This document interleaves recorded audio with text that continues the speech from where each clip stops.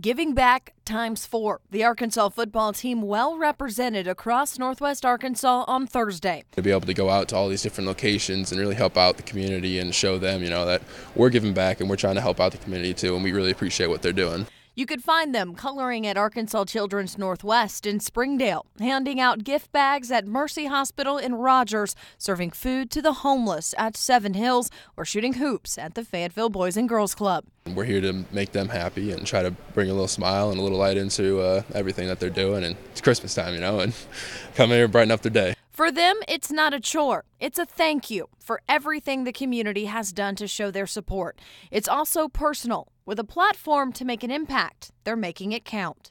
I think about myself, and when I was a kid, all the moments I had with different adults in my life, I remember. I definitely remember. I remember when Steve Smith came to my kindergarten class one day. You don't forget those types of moments, and the different moments you can help create for somebody else's life.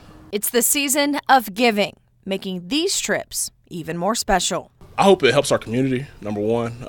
I hope it strengthens our community. I hope it strengthens those kids. And then I hope, I hope that what we show can be an example to somebody else to give back as well.